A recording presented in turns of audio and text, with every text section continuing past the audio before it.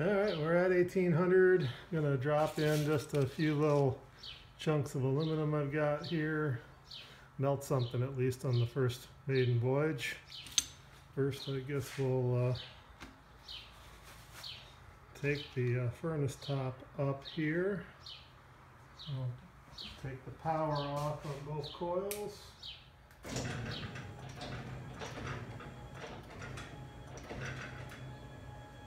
Yeah, I would say that that is a hot chunk of steel right there.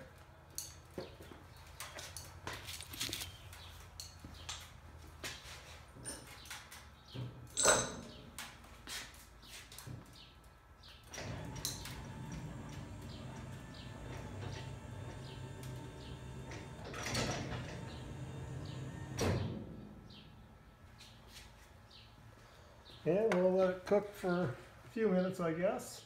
Temperature fell about 150 degrees. Pretty quickly there. Things were crackling along. And probably back the temperature off a little bit. That's cherry red in there, so it won't take long for that to melt some aluminum. Stay tuned.